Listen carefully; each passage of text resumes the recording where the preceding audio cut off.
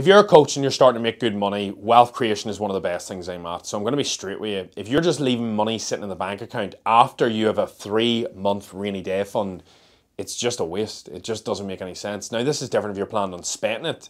But my advice is, see, once you've got your 3-month rainy day fund, you either should be spending money or you should be reinvesting it. So it should be one or the other. Realistically, if you want a nice house, that's all fine.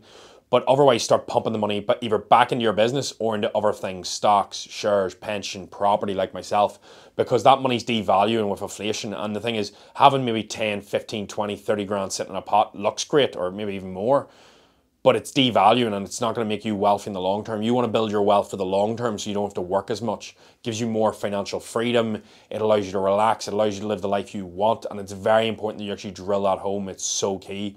But always think about that. That's very important. If you're not reinvesting or spending, the money's not giving you anything. It might give you a false sense of pride, but after 3 months rainy day, you should really be looking at reinvesting.